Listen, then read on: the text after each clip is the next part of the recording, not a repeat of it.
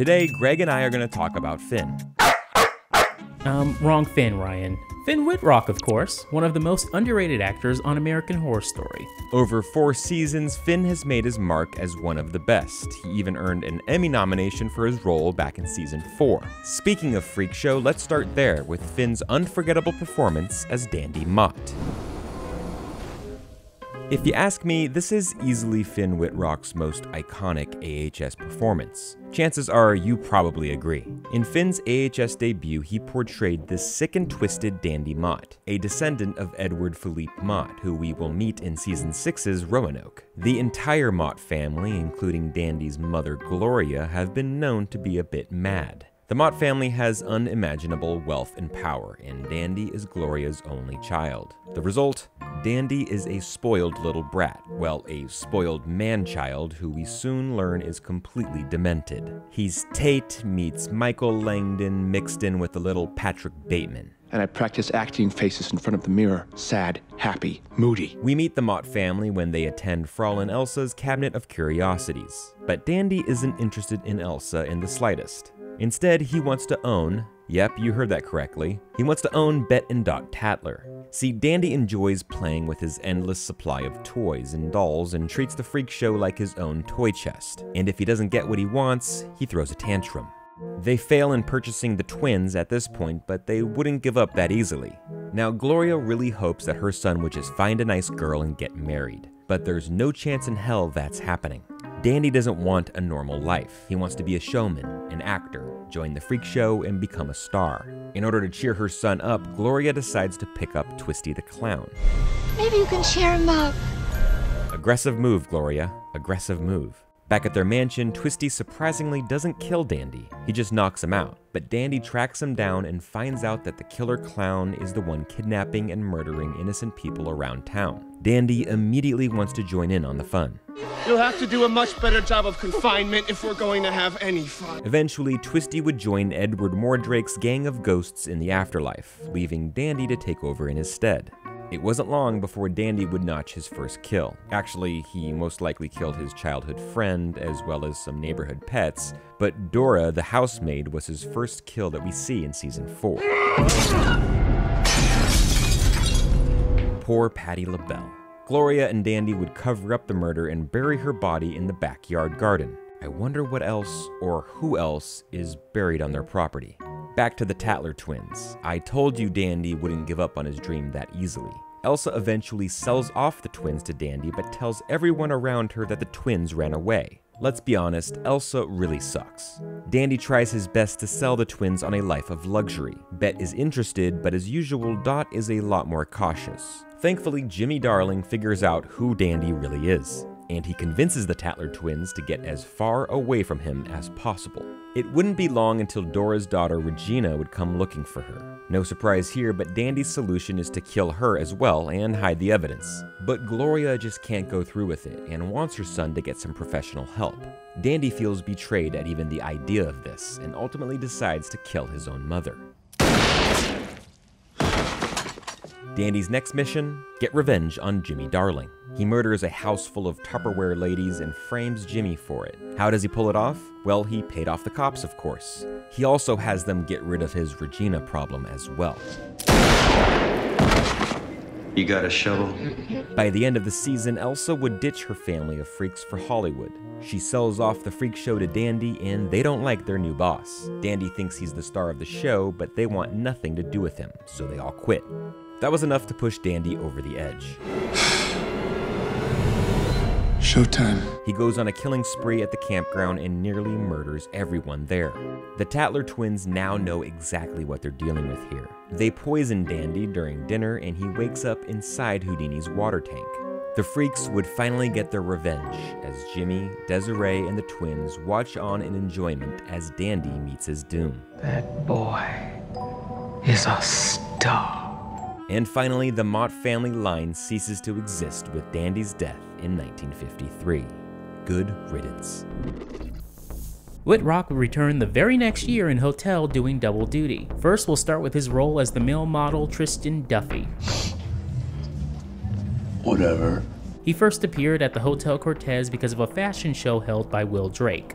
For a little backstory, Tristan was the victim of bullying and disapproval growing up. This trauma would lead him to his downward spiral of drug addiction and petty theft, which at one point he even spent time in jail. When Duffy first shows up at the Hotel Cortez for Will Drake's fashion show, he gets the attention of the Countess with his reckless behavior. Later that night, he would stumble into her room looking for drugs before he's caught by Donovan and nearly turned into his next meal before Elizabeth intervenes. Moments later, Tristan's night would get even weirder when he witnesses a murder in front of him, and when he tries to flee, the Countess catches him and turns him with her blood. Now, it wouldn't take Tristan long for him to embrace his new vampiric lifestyle, as he would seduce a man on Grindr and bring him upstairs to a very pleased Countess for lunch. Tristan would spend some time with James March and nearly kill Will Drake before Elizabeth puts a stop to it because she needs Drake alive in order to get his money. Later on, Tristan would meet Liz Taylor and the two would fall in love almost immediately. Tristan felt that Liz could see him for who he truly was and not just a male model. Unfortunately, this love story would require some cooperation from the Countess in order for it to work, and she was not happy when Liz revealed the affair to her. Later, when Iris hires the medium Billy Dean Howard to reach out to Tristan, Tristan refuses to communicate with Liz but soon reveals himself as a ghost to her only after Liz died. It turns out Tristan wanted Liz to continue her life, but now they can finally be together forever. Those things will kill you.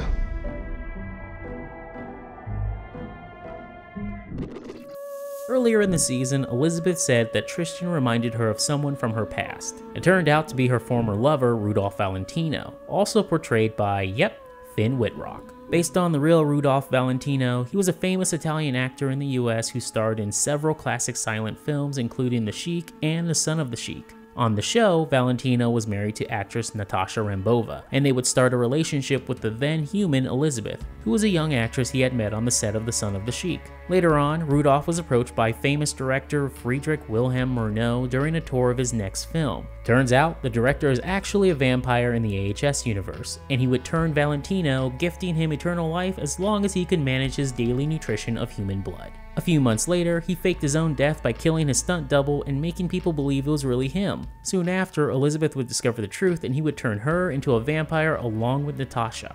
Unfortunately for Valentino and Natasha, they had failed to calculate James March into their plans with Elizabeth. You see, she was still married to March, and when he found out about the throuple, he would trap Valentino and Natasha in a closed hallway in the Cortez, leading Elizabeth to believe that Rudolph had abandoned her. Many years later, Valentino and Natasha would finally break free from the hotel walls and would regain their strength and beauty after draining the blood from guests at the Cortez. Soon, the Countess would have a private investigator track them down to a motel where the two would try to rekindle their love. One problem, Donovan's a pretty jealous dude, and he would soon confront Rudolph at the motel, ending with the silent film legend shot in the head.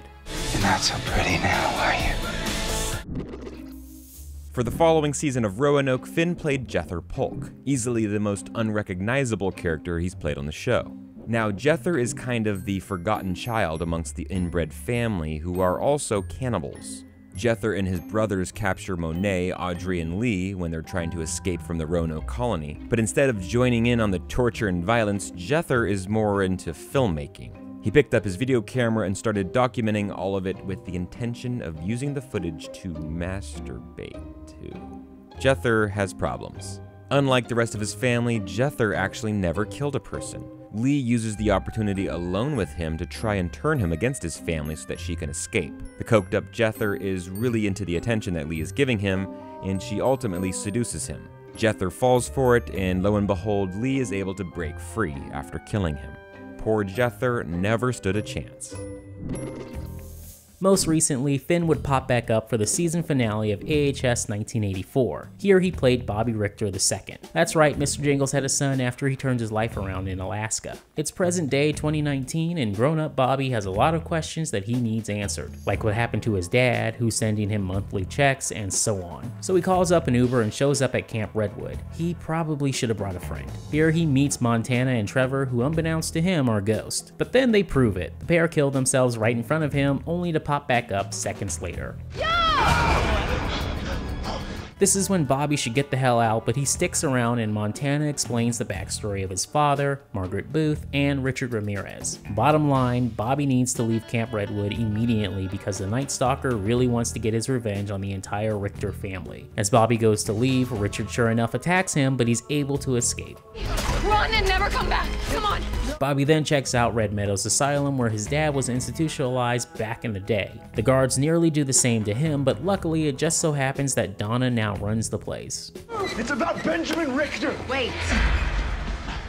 What about Richter? Donna helps answer some of Bobby's questions, but they get some more help from Brooke, who turns out survived after all. Brooke explains that she had been sending Bobby money each month while in hiding. After clearing all that up, Bobby heads back to Camp Redwood because apparently he felt some connection to the land or that someone was watching over him. Yeah dude, it's filled with ghosts. Back at Camp Redwood, he of course runs into Margaret who tries to kill him. Thankfully, the ghost of Daddy Richter stops her. Finally, Bobby and his father meet face to face, but the beautiful moment is interrupted by Margaret. Damn it, Margaret. That's when Lavinia Richter, aka the Lady in White, jumps in and takes care of Margaret. Bobby finally gets his happy ending as he says goodbye to his dad, uncle, and grandmother. So which Finn Wittrock performance is your favorite? The correct answer is Dandy Mott. Kidding. Let me know yours in the comments below. Thanks for watching and we'll see you soon.